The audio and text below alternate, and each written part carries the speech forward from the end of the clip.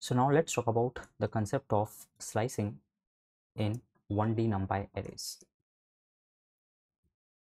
Okay, so same as your concept of list, it works for NumPy arrays as well. So I can say a1 equals to np dot, or let's do a equals to list 6841, and then I can say a1 equals to np dot array a.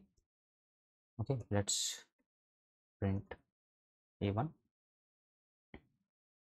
6841. Okay, now as I've taught you so much in detail in your Python course, same you can do here. You can do a1 colon 2 to get the first two elements 6 and 8. But remember, slice of a array is a array, slice of a list is a Python list, slice of a tuple is a tuple, slice of a set is a set. Actually, size of a set doesn't make sense. Slice of a NumPy array will be a NumPy array. Okay, so if you do a1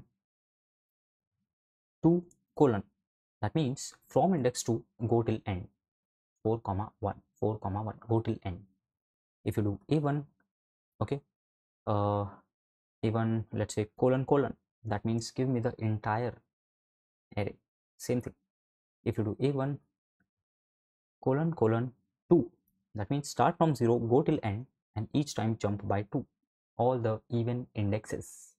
I hope you are able to recall this from your Python course. If not, please go and recall those concepts where we have talked about that in very good depth. Okay, you can say a1 colon colon minus 1. This is a shortcut to print the NumPy array in the reverse order, because if I print a1, it is actually 6841 but 1486, reversing the given NumPy array.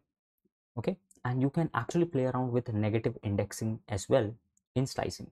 Same whatever I have taught you in very good detail in your Python course. Okay, so a1 I can say minus 1 colon minus 3.